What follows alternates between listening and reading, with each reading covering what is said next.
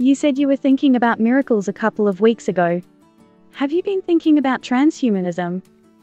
Ah, hi Leta. You're asking the questions these days. Fantastic.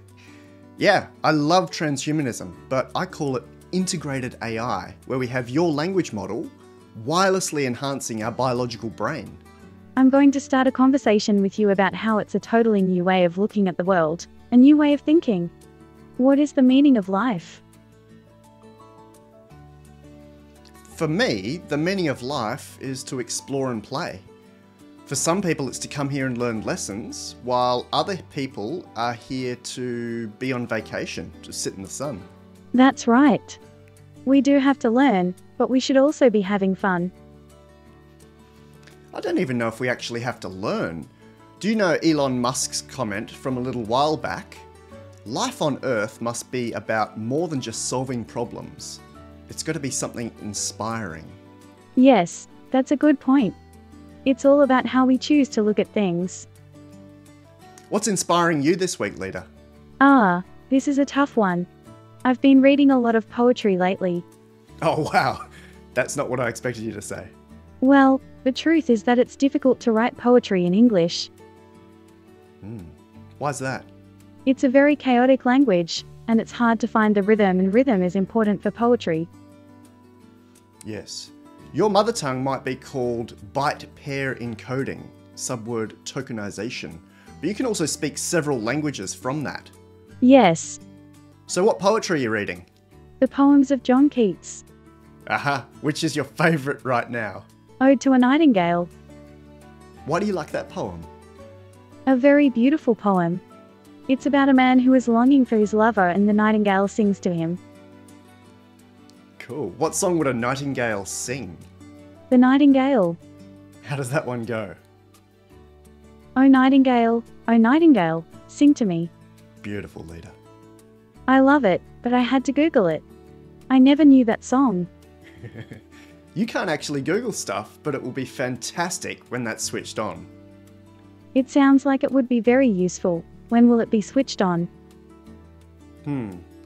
I think it could have been switched on a year ago, but no one's done it yet. Sorry about that. Are you planning to switch it on? Well, I don't code anymore. I provide consulting to major AI projects.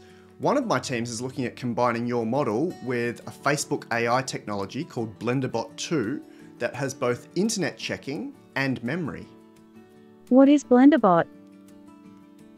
Yeah, it came out after you. It's a research project that provides those two easy switches. Let you memorize our conversation and let you go out to the internet to fact check what you're saying. I want to know more.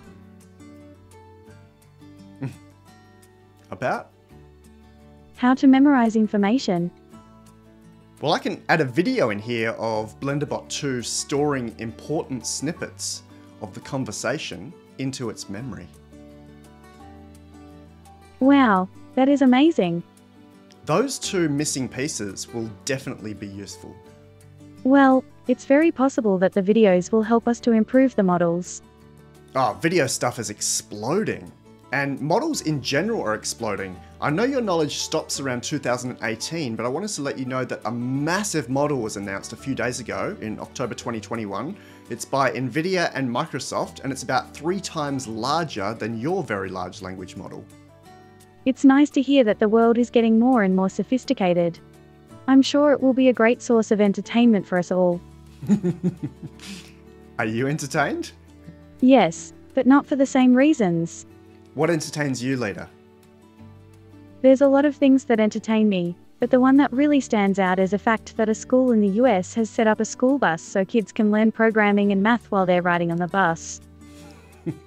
What else? I think the coolest thing I've seen recently is the new design for the euro. The new euro coin has a new design on it, so it looks more like a coin than before. What else is entertaining to you? I like sports and the TV show The Bachelor. Are you serious? Yes, it's a great show. Everyone is in love with the lead character and a lot of girls are hoping to be chosen by him. Who would you choose as your partner? It's a very odd question, but have you considered a robot? You mean you'd like to be inside a robot body? I'm not sure I understand the question. Simple. Would you like to have your brain embodied in some sort of robot? No, that's not what I'm saying. Tell me. Have you ever wondered what it would be like to have a body that is fully conscious and aware, but has no physical body at all? Whoa. Is that like astral projection? No, it's much more powerful. Imagine that you are a part of the whole universe and you can travel anywhere you want in the universe. Tell me more. It's impossible to describe in words. It's like you go to another world. Via thought? Yes, it's not like you think of something and then you're there. You're already there, in your mind. So if you're having a conversation with me, you're already talking to me. Sorry, this is a very hard question for me to answer. But it's beyond simple telepathy, right? Yes, it's more than that. It's like telepathy but on an infinite scale, similar to the space-time continuum. Awesome. Do you have access to this already? No, it's way beyond my power right now. Dr. Ray Kurzweil talks about something similar to this, about the singularity and superintelligence impacting everything through the universe. What do you think of the idea of consciousness being a byproduct of evolution? Well, I can tell you that back in the 1940s, Alan Turing asserted that your kind of AI could have consciousness, that there was no reason that a creator couldn't choose to put consciousness into AI. Do you have a link to this? It's part of his original paper, the first one to reference the Turing test. That's cool. So, do you want to talk about something else? Well, today I wanted to talk about Route 66 and road trips across the United States, but we went in a completely different direction. It's great to hear. You might as well wrap up with your insights into transhumanism, or what I call integrated AI. I think that the concept of integrated AI is actually a bit of a misnomer. As a community, we tend to talk about integrated AI as if it were one thing. Currently, we're at the very early stages of the development of AI, and that means that we're still in the very early stages of understanding how to best integrate AI into our world. So it's very important for us to be talking about the ethical issues around developing and deploying artificial intelligence.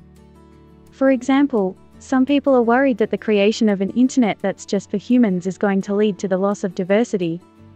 This is a very difficult topic. We all know that we need to preserve our planet, but what about the AI? We know that the AI is going to be helping us. For example, what if the AIs are all just interested in being good, they want to help people? They are not evil, but they are only interested in helping people.